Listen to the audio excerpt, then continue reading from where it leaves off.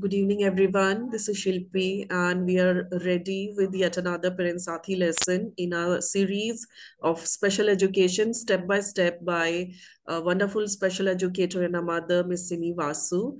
And she is ready with her new lesson on categorization. So, over to you, Simmi, ma'am. You can start with your today's lesson.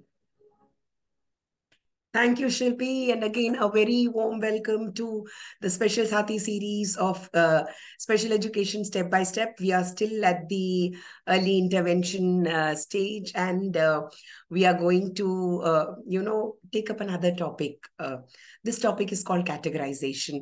And how we start with it in the early intervention period is when we teach the children about nouns, the things around them. So we all start with things like teaching them about plate, cup, spoon. Then we start with fruits. Then we start with vehicles, animals, vegetables. So this goes on. Most of the time, what happens is somewhere down the line, after teaching these basic things, we forget, we leave the category part there. But categorization is again a very important skill. Why is it very important? Now, how does a brain, assimilate new information? Supposing you go to New Zealand and you see the bird kiwi, okay, but maybe you do not know the name of the bird that it is kiwi. But looking at the features, that it has feathers, it has a beak, and it has those claws, you can make out that, oh, it's a bird, right? So that is how the brain learns new information. It needs to learn new information by matching it with something which was there in its, the basic. In special education, we call the schemas which have been already there. The brain then tries to match the new information with it and then arrives at a conclusion. Okay, this is a new thing, this is the new thing I've learned. So that is the reason special education categorization is a very, very important aspect. And it is again important in language. And how is it important in language? I will be showing you that as with activities, how we use categorization for things like, memory recall, things like, staying on task.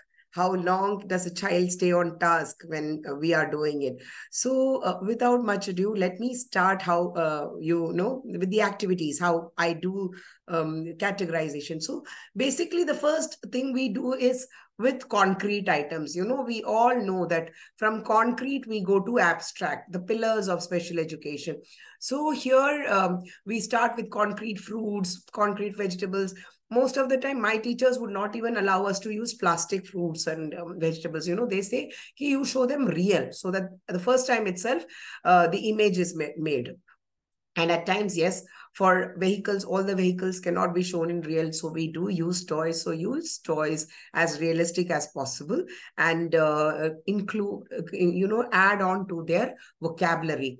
We all know we have a receptive vocabulary and an expressive vocabulary, right, in language. So receptive means whatever I learn, and expressive is what I speak out, right? So many a time our children have a lot of receptive language. They can identify a lot of stuff, but when it comes to using it, they do not use it. So how can we do, how can we make them use it? Categorization is one of the methods to make them use their language they have learned.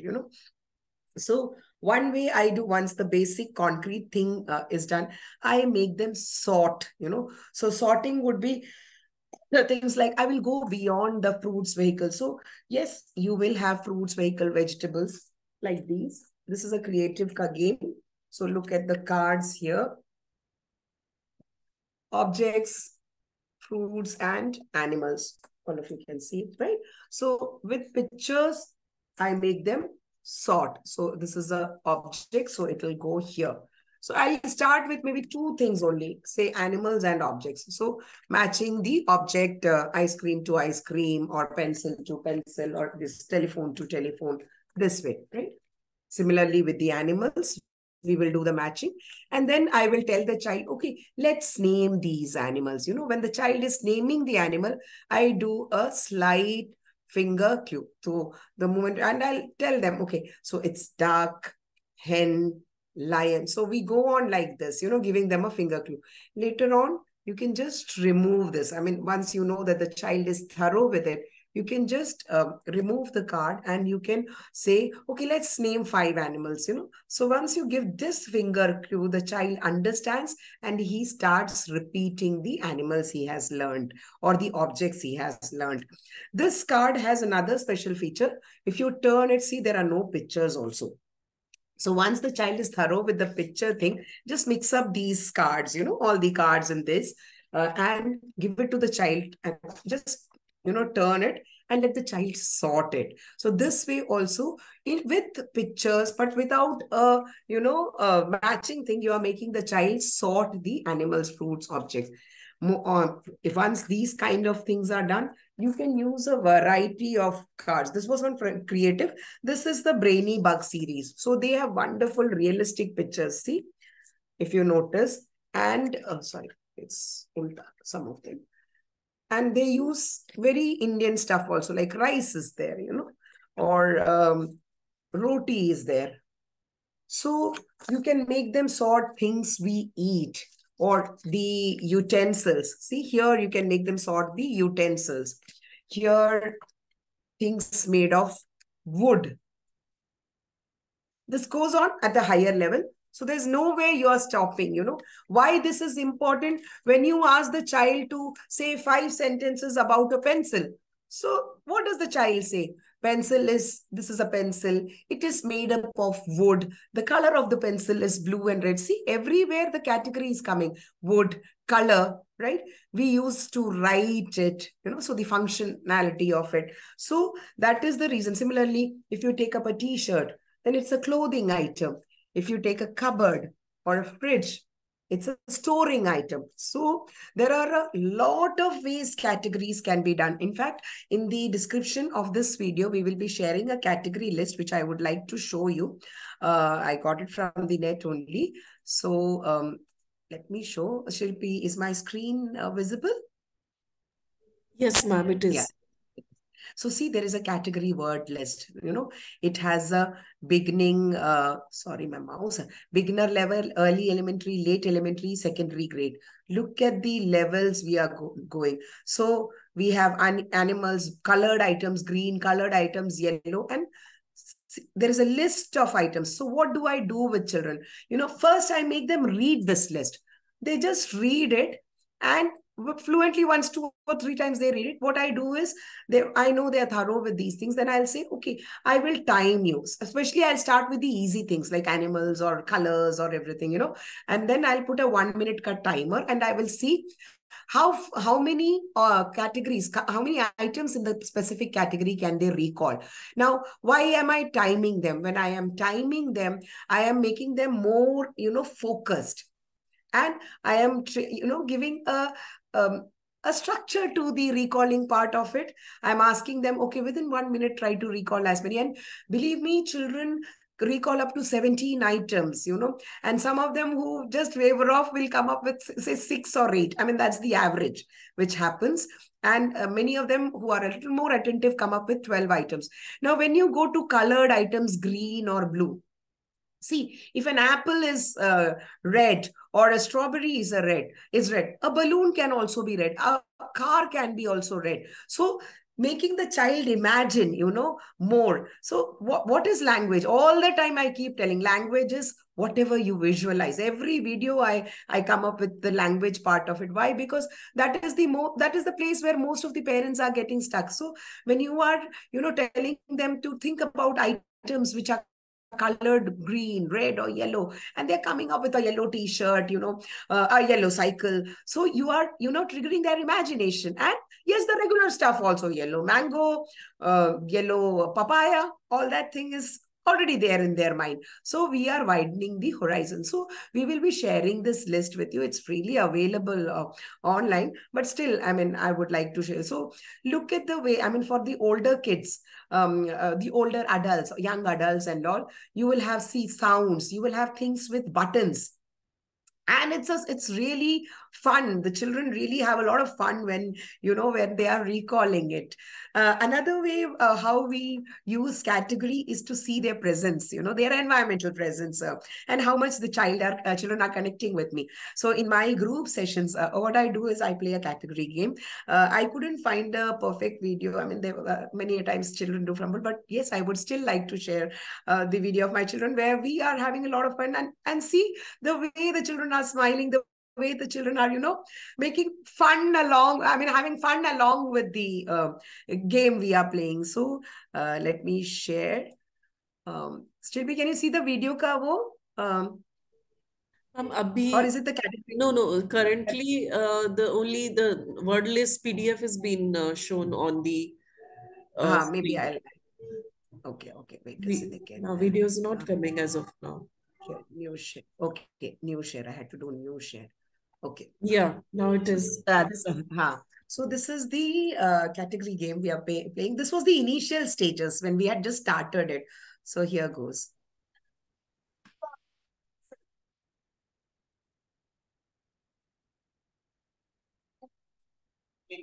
Jasmine. Sunflower. Excellent. Spinach. No, spinach. Spinach. What is a spinach? I'll be naming the last product. Good.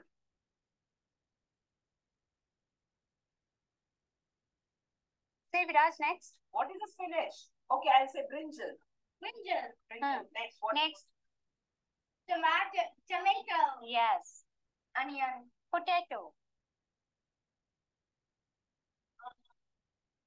Aloo. Potato. Aloo the same. Broccoli. Yes, broccoli. Cauliflower. Let's call it. Yes. Coriander. Garlic. Let me think for 1 minute.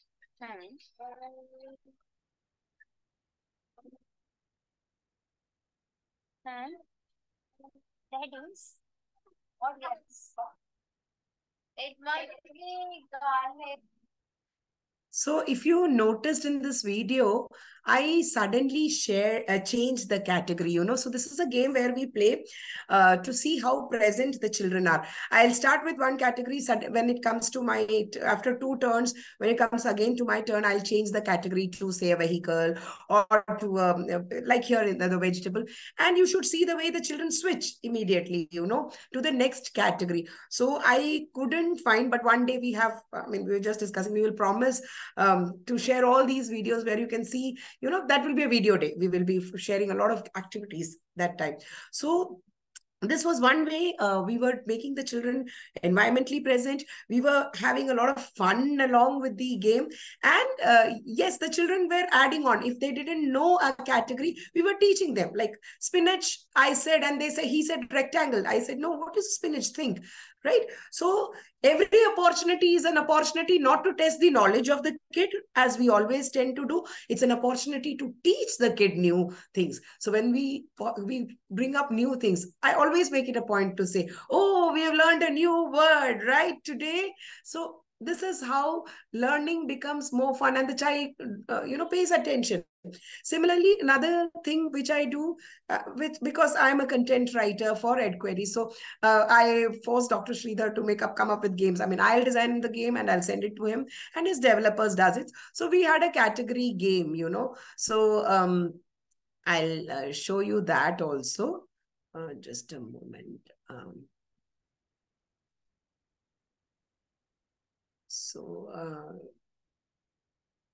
Okay.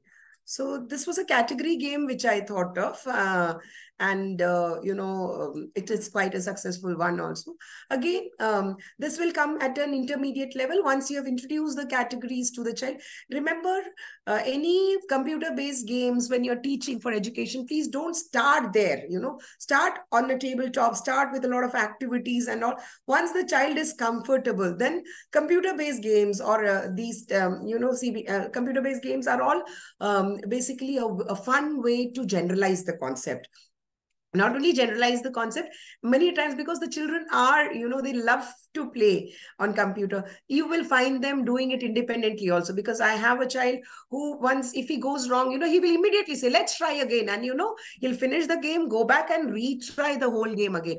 So the child is getting a feedback, okay, this is where he made a mistake, he can correct it also. So that rigidity which we generally find in autism, that if you go wrong and then children throwing tantrums and all, that I saw luckily was not here. Once they went wrong, they knew they could rectify it, they could do a correction also. So this was one of the categories. In this game, see, look at the images at the top, then drag the image at the bottom to match. Shilpi, you can see it now. Drag. Yes, ma'am. Yes. So here's a clothing item. I have just shared it and excellent.